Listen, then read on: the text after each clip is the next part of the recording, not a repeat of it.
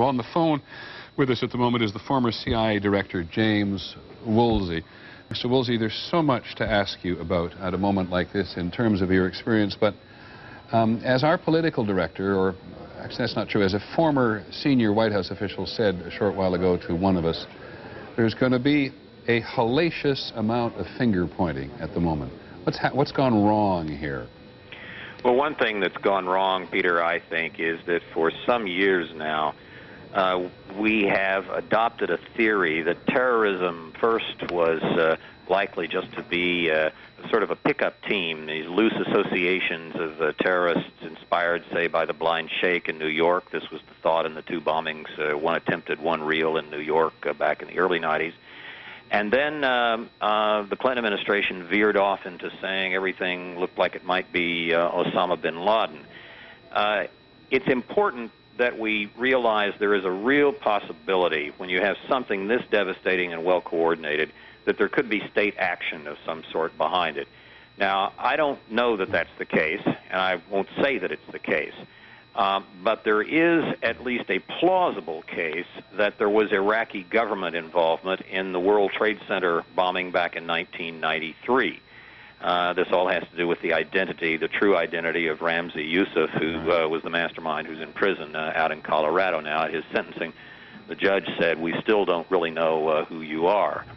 And if there was a chance that there was Iraqi government involvement in that, since Youssef was the mastermind of the World Trade Center and of a bombing plot in the Pacific, which he was working on when he was caught, to have a lot of American airlines in the Pacific blown up. What happened today is a sort of amalgam of the earlier two Ramzi Youssef plots. It's at least, I think, interesting that that's the case, and if some of the observers, Laurie Milroy and others, are correct, that there's a reasonable chance that he was, in fact, involved with the Iraqi government, there could also be a chance that the Iraqi government is involved here, even if bin Laden or other terrorist groups are as well. Can I just ask you just a couple of really elementary questions about intelligence? You've just done something on the air which strikes me as what intelligence officers do when they sit down to try to figure out what the heck is going on. Is that in fact what you're trying to do at the moment? You called it an amalgam of two plots. Is that how it works at the moment? Well, this is nothing but circumstantial evidence that I've been talking about, but it's interesting circumstantial information anyway.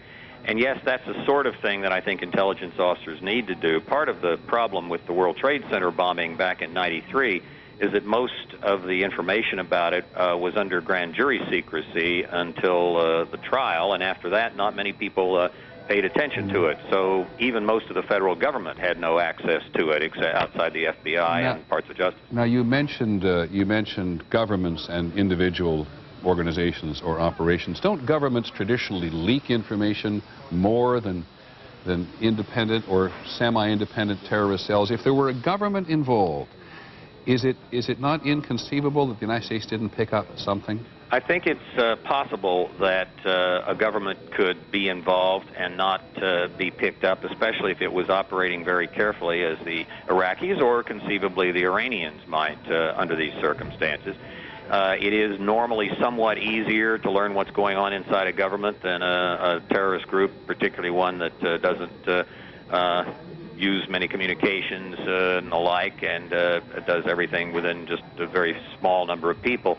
But it's not impossible that terrorist groups could work together with a government, that the Iraqi government has been quite closely involved with a number of the Sunni terrorist groups, and on some matters has had contact with bin Laden. So, I'm sorry, Mr. Woolsey, I think I just lost you. I said on some matters. Lost at the moment, and I hope we'll get him back on the telephone. The former director of the CIA, James Woolsey, on the phone, agreeing that there's going to be a heck of a lot of finger-pointing at the FBI, at the Department of Defense, and at the CIA. No, I have my FB, thank you very much. I just lost the director of the CIA. Okay, thank you very much. Because, as this former official in the White House points out, people are going to demand massive retaliation. Mr. Woolsey raises two quite fascinating possibilities. One, that there is a terrorist organization or group involved with a government, that there is, as there has been believed in the past, a terrorist operation within the Iranian political establishment. which perhaps even other parts of the Iranian political establishment didn't know about. And similarly true, though much likely, for them to be operating in ignorance of Saddam Hussein inside Iraq as well. But the reason that, and I bring John Miller back briefly in on this again, the reason he suggests an amalgam, Mr. Woolsey does, of two footprints is because of the potential, never perfectly proved, that Ramzi Youssef, who has been on trial and convicted of the first trade tower attack, did seem to have some tenuous connection with Iraq. And that this is a mixture of the two plots that were his two big capers.